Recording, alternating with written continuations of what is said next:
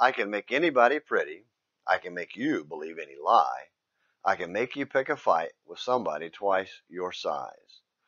Brad Paisley's country song, Alcohol, was a seriously funny tribute to the dangers of alcohol. It went on to include breakups, births, new friends, and firings as some of the things caused by alcohol. Perhaps the best line was, "You had some of the best times you'll never remember with me." Alcohol. I say seriously funny because it was both funny and serious at the same time. It took a humorous look at a serious problem. The question is, did the humor hide the serious problems associated with alcohol or expose them?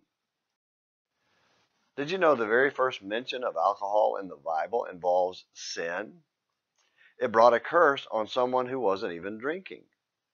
After the flood, Noah and family settled down to make a new life on the cleansed earth. Genesis 9, verses 20 and 21 tell us that Noah planted a vineyard and promptly got drunk. Not just tipsy, feeling 10 feet tall drunk, but fall down naked and pass out drunk.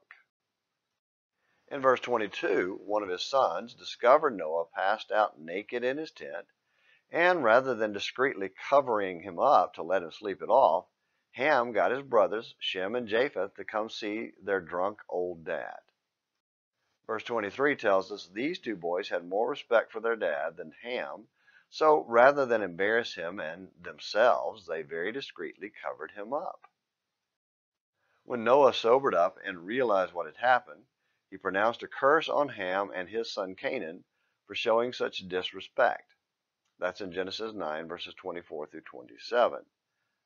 Despite Noah's own sin, his dignity wasn't a joke for others to laugh at. Ultimately, there's just nothing funny about alcohol.